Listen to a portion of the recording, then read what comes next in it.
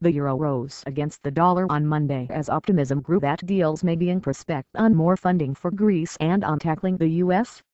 fiscal cliff. However, analysts said concerns about differences of opinion between Eurozone officials and the International Monetary Fund may limit the euro's gains. Eurozone finance ministers are due to meet on Tuesday to discuss Greece's debt problems. The euro was up 0.2% at $1.2763, having earlier hit a high of $1.2788. Traders said it may struggle to vault last week's high of $1.28025 and chart resistance at its 200-day moving average around $1.2807. European Central Bank policymaker Jurgen Asmussen said on Sunday Eurozone should agree on 2 years of funding for Greece, while German Finance Minister Wolfgang Schäuble said he was banking on a deal on Tuesday. But they may encounter opposition from the IMF, which wants a permanent solution to Greece's debt problems. Hopes that maybe we will get better news out of Greece is providing a little bit of support to the euro. Dara Mayer, currency strategist at HSBC. I am not supremely confident of the resolution being reached on Tuesday. The history of this process has been one of delays. But he said investors would not sell the euro aggressively because the issue was still likely to be resolved at some point. He added that a close above the 200-day moving average would increase investor confidence in holding euros. Optimism that U.S. lawmakers would overcome major fiscal policy disagreement lifted equities and riskier currencies like the euro.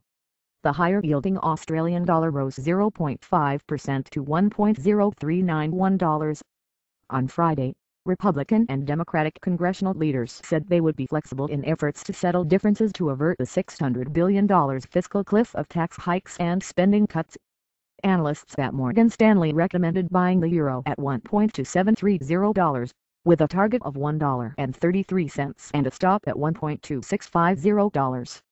They expected progress towards a compromise on the next payment of funds for Greece, which should support the euro, and that Spain would apply for a bailout, paving the way for the European Central Bank to buy its bonds.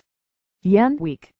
The dollar fell 0.2% at 81.14 yen, having hit a 7-month high of 81.59 yen on trading platform EBS. This marked its highest level since April 25 as the yen extended recent falls on concerns the Bank of Japan would be compelled to ease monetary policy further if an opposition-led government came to power. Investors sold the yen after elections were called for December 16 and the leader of the opposition Liberal Democratic Party called on the BOJ to print unlimited yen and set rates at 0 or below.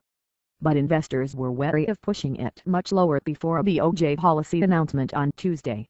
Most analysts expect it will not announce additional monetary easing.